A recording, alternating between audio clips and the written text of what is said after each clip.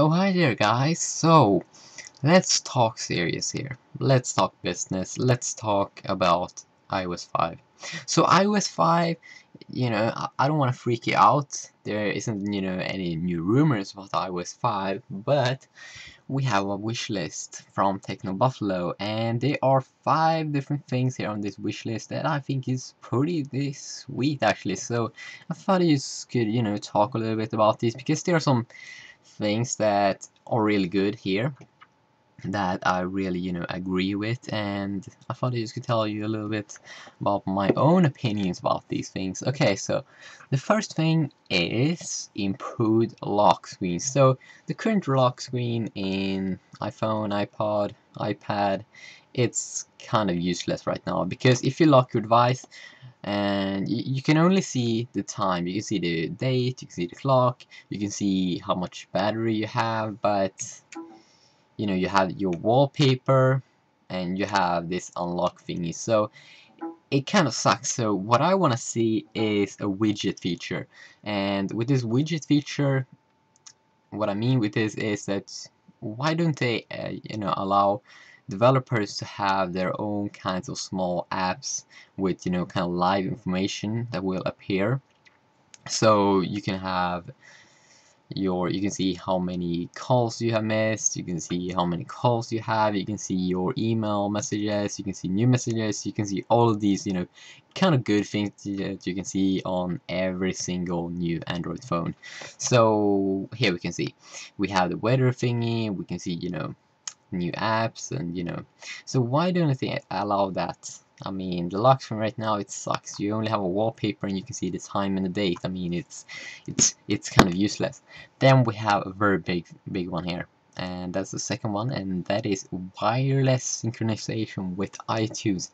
Yes, finally. No, I'm not sure if they're going to add this, but I think it's a very important thing that they need to add. I mean, it's a kind of like a mess right now that you need a USB cable to plug it into your computer, and then you synchronize. I mean, come on, that is so 2007. Yeah, it's really old, and I hate it because why can't we do it wireless? I mean, it's 2011, guys. 2011. Why do we need a cable to synchronize when we have something called internet that is, wireless and all that good things? So I really hope they add that, because right now I don't use iTunes for music just because I can't use a wireless synchronization.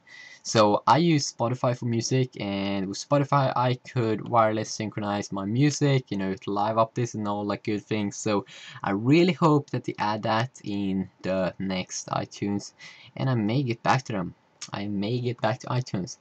Then we have a very big one here as well, or maybe not that big, but it is about multitasking. So it wasn't that long ago, I think it was in iOS 4, that Apple added, support for multitasking, so you wouldn't, you didn't need to jailbreak to get this multitasking feature. But the multitasking feature right now, it's actually not, a fully background multitasking.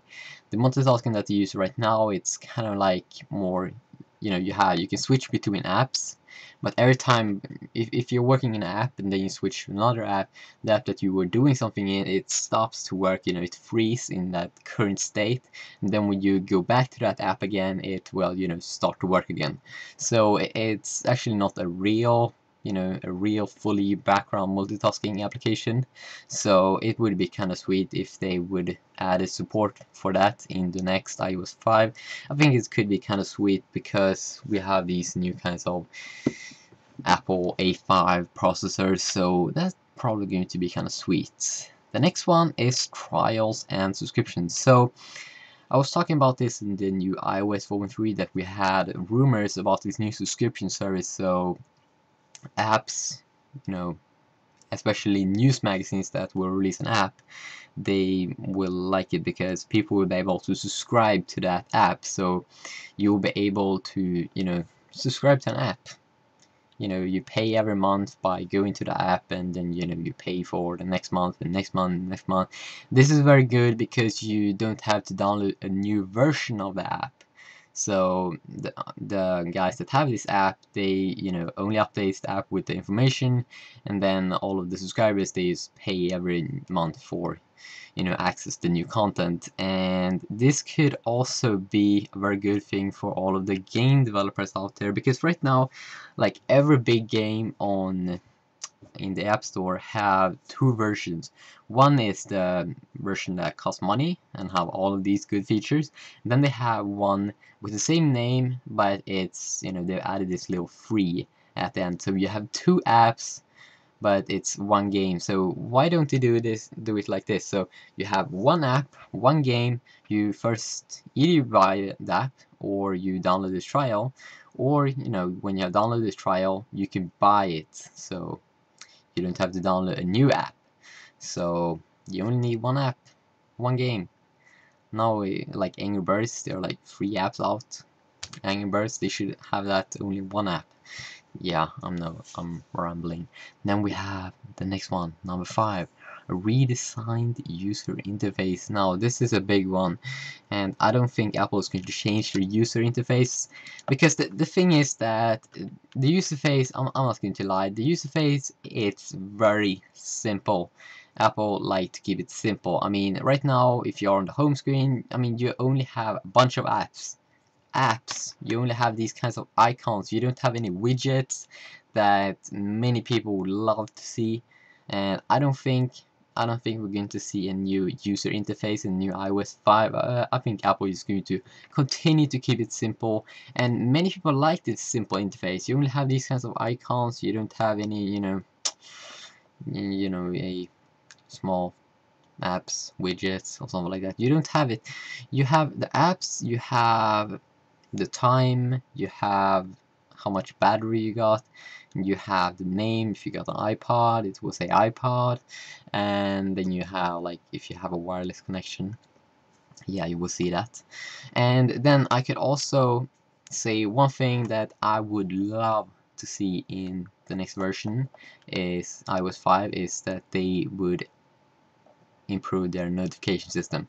Their notification system right now, it sucks really bad, and there are two things that I hate. The first one is when your battery goes under 20%, then it will, display this pop-up in the middle of whatever you're doing. It will display, oh, you have only 20% of battery left to go charge, blah blah blah. And that is annoying because you can't disable that thingy. And if you have, like, if you have the Facebook app, then, or if you have any email app or something like that, it will also display the same notification right in the middle of whatever you do, and that notification, it's right in the middle of your screen. Why can't they do it, more simple, like in the corner or something like that? And why can't you, customize it more, like disable it if you don't like it? So yeah, guys, that is basically my points. I know I'm rambling a lot. So what do you think? See ya.